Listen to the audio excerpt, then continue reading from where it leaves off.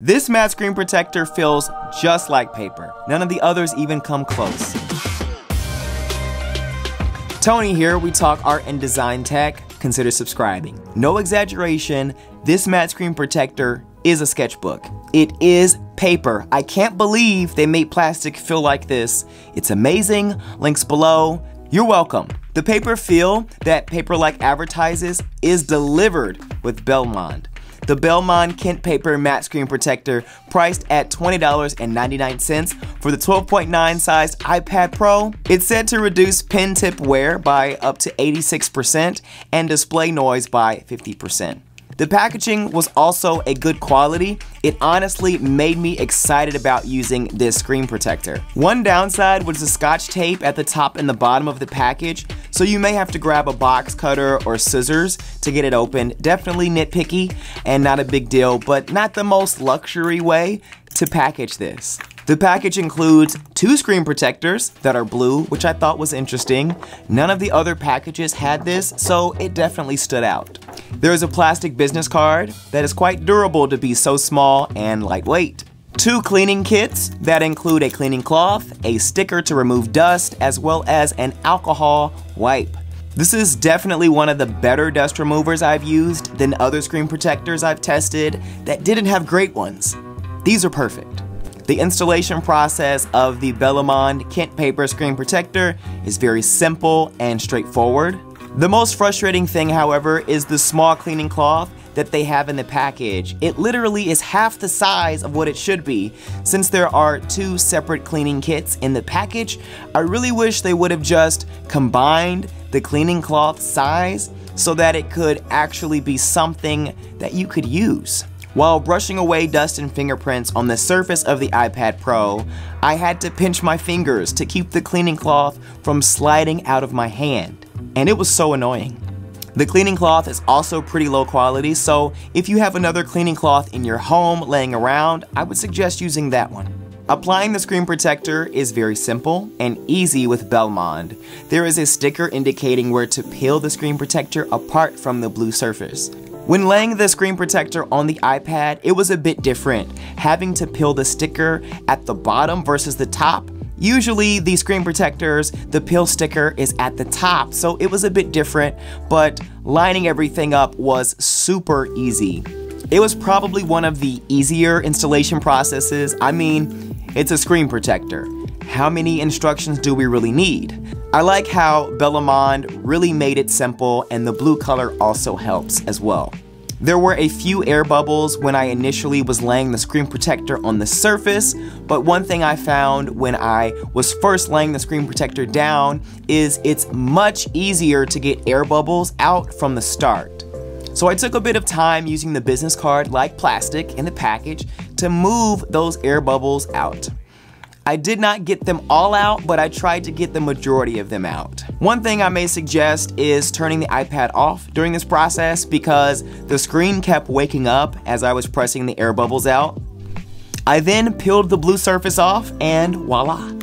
I started drawing on the iPad in Procreate, and I noticed the sketchbook paper feel of the screen protector. It's light years ahead of any of the screen protectors that I have previously tested as far as delivering on that sketchbook paper feel.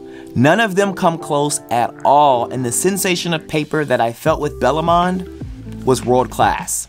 I was able to do lines, swivels, and circles, anything you can imagine that you can do comfortably in a sketchbook. I was able to build my brush strokes up from light to dark very seamlessly, which is my favorite thing to do in a sketch. Most of all because I do use my iPad for note-taking. This is the best experience I've ever had writing. My writing looks so treacherously horrible with other screen protectors that end up usually feeling more like a pen than writing with a pencil. But with Bellemond, it looks so good, and I was able to control my lines.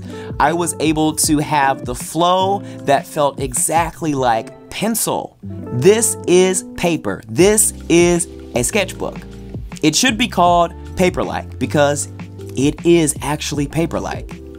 When I was drawing, one of the things that came to my mind was that this feels great for sketching. It feels great for penciling in details, but when it comes to using this to paint and things like that, I started to feel that the painting element felt more like a colored pencil than a brushstroke.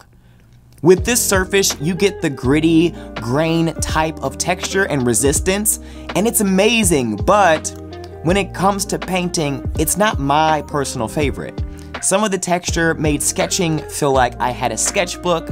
It was very detailed and almost a little bit rigid, which I like doing in a sketchbook, but I like to feel like I can do whatever I want to do with the iPad Pro. On the iPad, I really like being able to start sloppy and feel free, and somehow with this texture, it felt that I had to start more accurate. Maybe this is due to me using the iPad for art a lot, but that is the way that I like to start my drawings, and I wasn't able to do it here. This may be a non-issue for those of you that really want to feel like you're drawing in your sketchbook, but I thought I would mention it.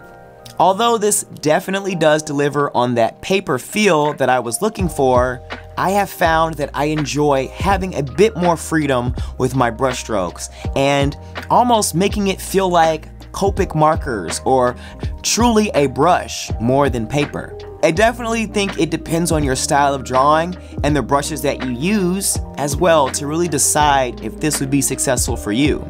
But outside of painting or anything like that, if you're just drawing, it's amazing, fantastic, it's great, love it. If you're looking for the paper feel, this is it. No comparison so far. Initially, I was really worried about this added texture. I immediately remembered the wear down from my Apple Pencil to the metal tip from Paperlike. So if you haven't seen that video, please click this link above to see my horror story with Paperlike. But I was surprised to find that even though you can see my brushstrokes in the screen protector, literally in it, as well as whatever notes that I had written, when you use the cleaning cloth, it makes them disappear completely. They're completely gone. And with Bellemond, I really appreciate that. It's like they were not even there, as if I had never used a screen protector.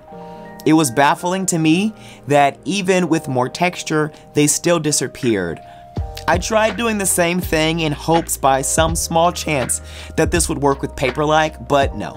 All of the brushstrokes and lines from note-taking are literally etched into the screen protector.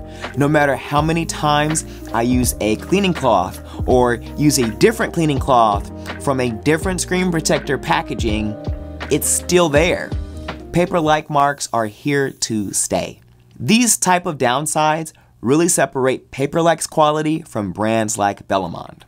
Putting Bellemond on top in this comparison, providing the better texture, overall drawing experience, and the more durable screen protector of the two.